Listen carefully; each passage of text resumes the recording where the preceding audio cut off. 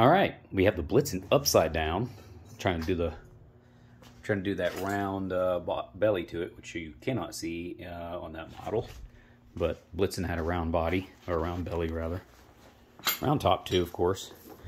So I'm doing something a little different than what I've seen the rest of the Cyclekart crowd do.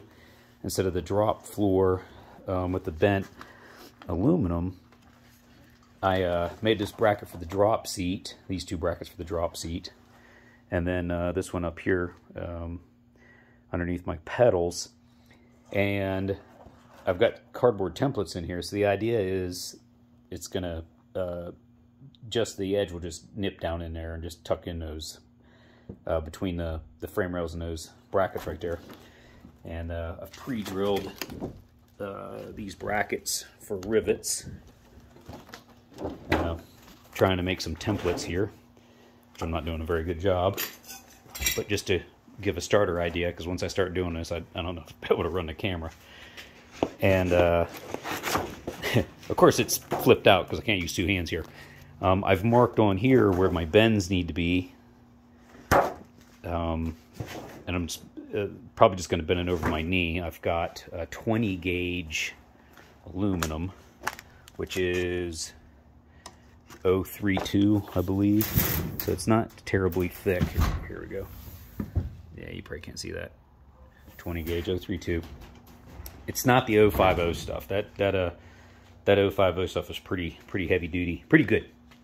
This is a little bit easier to work with, but much flimsier. So this one piece is going to go over here, and I'll make that one, and then I'll do another one separately on that side, and it will fold over as well, and then there will be two of them on the bottom, and that way it'll give me a little bit sturdier floor, and then I'll have to rivet the two together. So maybe an exercise in rivets that may look a little ugly. I may regret this maneuver, but I wanted two pieces here on the floor, and frankly, doing it in one piece, I don't trust myself to be able to cut it correctly with the bends and everything in one go. I mean, I would try to do it bigger and then go back and trim a little bit and do the back and forth and refit.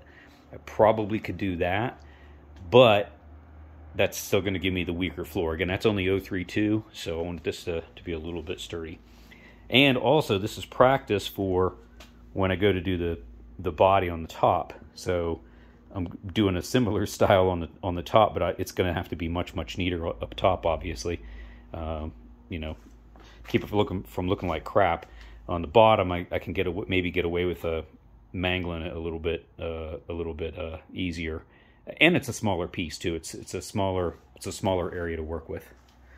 All right, let's see what we can do.